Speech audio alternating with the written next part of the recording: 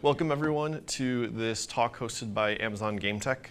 Today I want to talk about a use case of the cloud in game development that's a little outside of the normal workloads we think of, servers and analytics. Specifically, I'm going to talk about a way that we use the cloud to generate terrain at 16K resolution in about 10 minutes. My name is Mark Bayless. I'm a product manager at Amazon. I've been with Amazon for 5 years now. The first half was working on recommendations on the retail website if you've shopped on Amazon. Second half has been with the Amazon Lumberyard team. For those of you that don't know, Lumberyard is Amazon's free source available AAA game engine. My team, specifically the Cloud Canvas team, is focused on Lumberyard's integration with AWS. So the things that we ask ourselves are, how can we make the cloud easier for game developers, and what are some new ways that the game developers can use the cloud? The cloud is making its way into game development. I say it's making its way. I think it's moving kind of slow. I think some things come to mind when we think about the cloud in game development. First, there are infrastructure, core game servers, core backend, things like analytics, downloadable content. We're seeing a little more in the ops side of things like code and asset repository and build pipelines. And then we're also starting to see some rendering in the cloud. This is especially important for game cinematics, for example. ThinkBox has some examples on their website of game cinematics that were rendered in the cloud. Being part of a content creation tool, though, one of the things that we're wondering is, can we speed up the actual content authoring process? So game companies spend probably a third of their budget on content development. And so how can we use the cloud in those production workflows? There's two benefits there's multiple benefits to the cloud. There's two I'm going to focus on. The first is this idea of on-demand computing. I can get compute resources when I need them and only when I need them. And the second is also the scalability. I cannot get only one machine, I can get tons of machines. So using those two ideas, this distributed computing and the scalability, we were able to apply those to this procedural train generation workflow and see a 60x improvement. So that 60x is awesome by itself, but there's a couple nuances here. First, when you're doing something compute intensive, like procedural train generation on a single machine, it takes that machine. You're not doing anything else on that machine for 10 hours. The train that I'm about to show you took about 10 hours on a single machine. So that's one. Two, the 60x is one. Two, by offloading it to the cloud, even that 10 minutes, your machine is free to do what you want with it. And then third, I think this is using tools that you're familiar with. So this is procedural train generation using World Machine. So game artists who are familiar with this tool are able to see this benefit without necessarily changing tools. So what I'm going to do actually is I'm going to generate terrain at 16K resolution in about the time it takes for me to do this talk. I'll come back and explain what this is later, but the important thing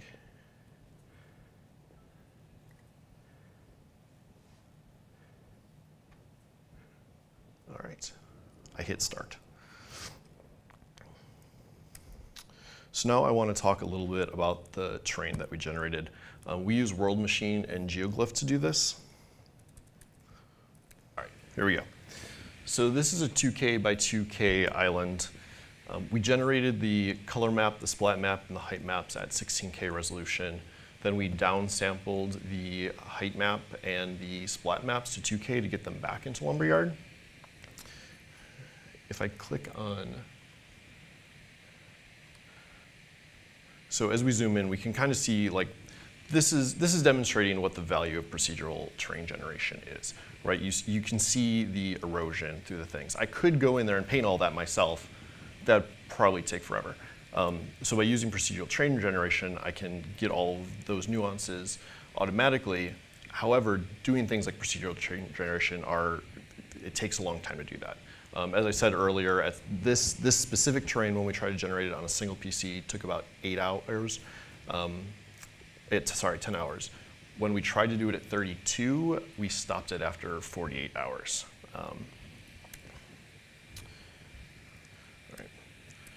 So we're kind of forced to answer this question in game development. Do we want to optimize for speed or for quality? I think in all artistic pursuits, this is an issue. These things have an inverse relationship. The faster I want something, probably the lower the quality is going to be. The higher quality I want, the longer it's probably going to take. So on the quality side of things, I have fidelity and size. I think these are becoming more and more important as we talk about immersive, realistic experiences. And something to note here is that procedural train generation and time are not linear functions. So the larger the world, if a world is 4x bigger, it doesn't take 4x as long to generate the train. It actually takes much longer than that. So as we grow, it's just going to exponentially get longer to do these things. On the speed side of things, I have things like deadline iterations. I need to get my content out to players as fast as I possibly can. This isn't a problem just with train generation. We also see it in nav mesh generation, light map baking, things like that. So using those two cloud ideas that I talked about earlier, distributed computing and scalability, we made this into a divide and conquer problem. Instead of processing all of the information on one machine, we processed it on as many as we could. So we took one height map, we divided it into quadrants, then we built each of those quadrants individually in World Machine, we built them back together, and then we ended up with our final height map, our final terrain. This concept is the same thing that's behind Hadoop and Elastic MapReduce, if you're familiar with that. Kind of what enables making big data possible. So to productize this, we created this thing called the Compute Farm Cloud Gem. Cloud Gems are tools within Lumberyard to basically, if you want an AWS feature, you can put in your AWS information, click upload, and it will upload all the necessary resources for you. So this is available in Lumberyard. I want to walk through the pieces of it. There's 3 pieces. I'm going to use a horse and chariot analogy throughout. The first is the harness, and this kind of orchestrates that divide, build, and merge that I mentioned earlier. The second is the horse. This is the Amazon machine image, known as AMI for short. So to do this task, I need a computer that has World Machine and GeoGlyph, for example. So this AMI is kind of describing what that machine is supposed to look like, the horse. And then lastly, we have the launch configuration and auto scaling group. These start and scale my task. These bring together the harness and the Amazon machine image. What chariot do I want to take? What horse do I want to take? And how many of them do I want to take?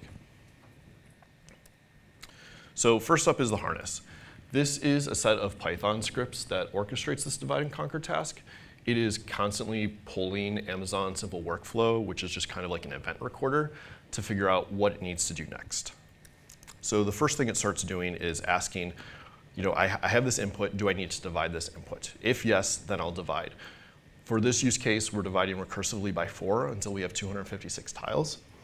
Once it's done dividing, it'll start asking, are there tiles to build? If yes, then it'll start building them. To do this, we're generating an XML file to kind of run World Machine behind the scenes, and we're running World Machine in a shell on these instances. And then lastly, merging. Once it's done building, it'll start asking, are there tiles to merge? If yes, then it will start merging. So we have this decision tree loop thing happening, but we have it happening on dozens, if not hundreds, of EC2 instances. You can see that at work over here. So essentially what's happening is I have a single input, and then I just keep dividing until I get to the level that we want. And then at this level, we can start building these tiles individually. Nothing has started merging yet. But eventually all these things will come together and give me my final product. The second part is the Amazon machine image. So this is our chariot. So the first concept I need to introduce is Amazon Elastic Compute Cloud. This is Amazon EC2 for those of you who are familiar. This is the service that allows me to have this scalable compute capacity. And we have EC2 instances that are optimized for specific workloads. So this is a compute intensive one. So we're using the compute-focused EC2 instances. If you're doing machine learning or rendering, we have graphics, we have memory, that kind of stuff. And then we describe those instances using the AMI. Essentially, it's taking a picture of what that EC2 instance looked like at a period in time to specify what kind of operating system and Python and applications, all that. Again, for our use case, we need it to have world machine and geoglyph on it. There's also a script that then builds this AMI. So the way that it works is we upload the necessary software to S3, and then this Python script launches an EC2 instance, installs all of the necessary software on it, configures it, then it shuts down that EC2 instance and takes a picture of what its storage volume looked like. And from that, we get this AMI. The good thing about this process is once this AMI is created, it's there forever. So if you're doing this process over and over and over again, you don't need to create an AMI each time. And you can also create an AMI for every use case, like if you had one for nav mesh generation or static light map making, for example. The last piece is our launch configuration and auto scaling group. Like I said before, this kind of brings together my harness and my AMI. So in this case, our launch configuration is it specifies the kind of EC2 instance type we want. We want something that is really good with computing. It specifies the AMI we want, the one that has world machine geoglyph on it, and we want it to start running the harness, the thing that orchestrates that divide and conquer. The second piece is the auto scaling group. And this determines how many EC2 instances, how many of these horses I'm going to send into battle, and which launch configuration group am I going to use.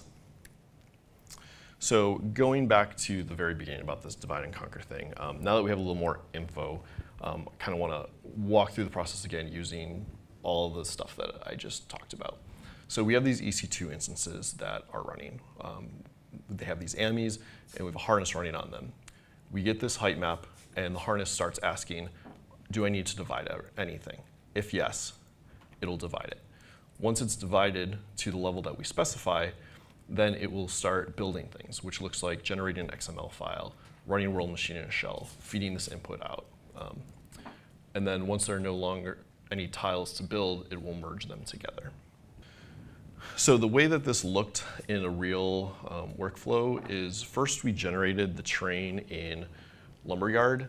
You don't need to start, you can create your own height map in any of the terrain tools. We started in Lumberyard, and then we took that height map and moved it into World Machine to configure our devices. I don't have World Machine installed on this PC, so I can't go through the devices, but essentially it's a three-step process. We're doing some terrain creation, then erosion and naturalization, and then we're getting more granular and doing area-specific texturing.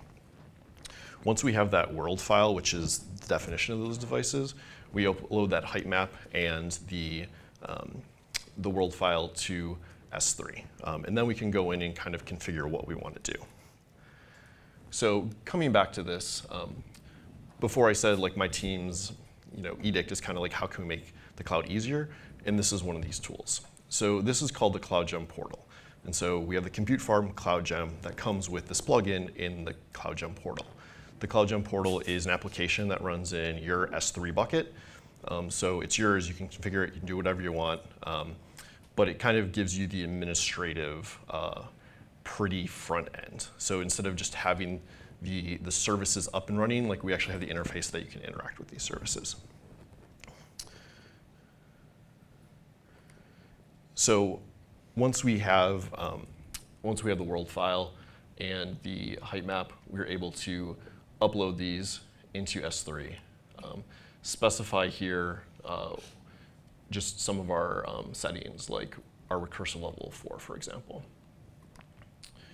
And then in this, we can specify how many EC2 instances we want to use. I can create a new fleet. Here's kind of where I can specify the AMI I want to use,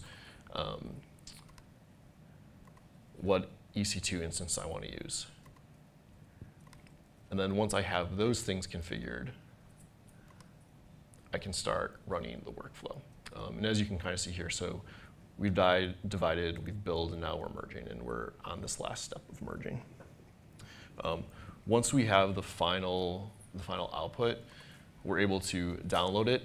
And so we downloaded the splat maps, the height maps, and the color map, and then we imported those back into Lumberyard. And that is what gave us our final product here.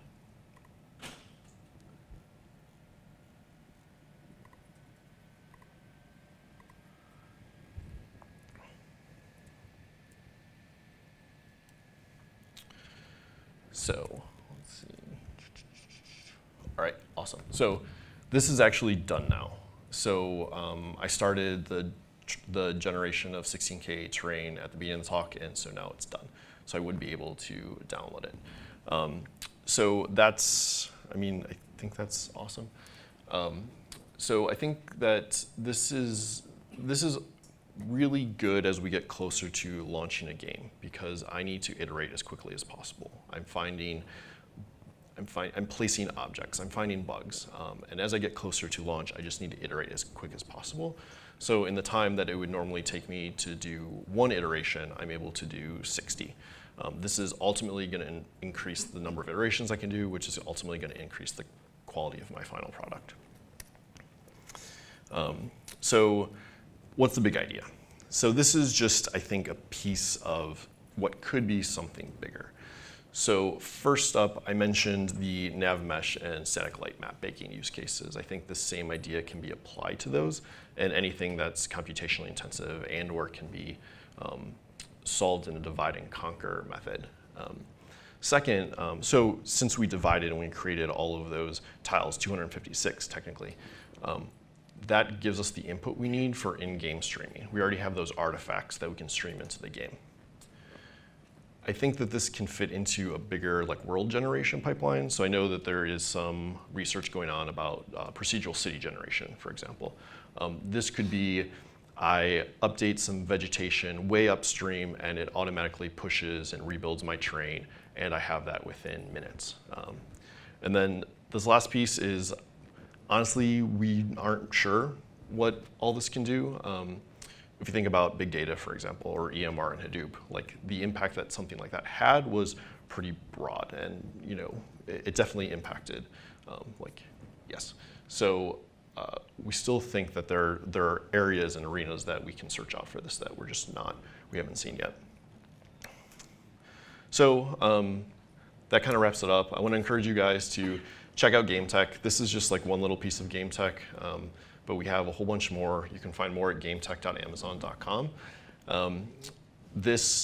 You can actually get this Cloud Gem in Lumberyard 1.15. It's released to the public.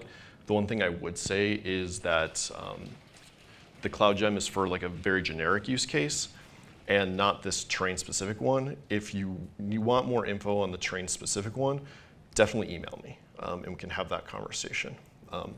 And then we also have a demo booth in the ThinkBox booth, which is 701. So if you want more info, we have developers and tech artists there. Thanks for coming.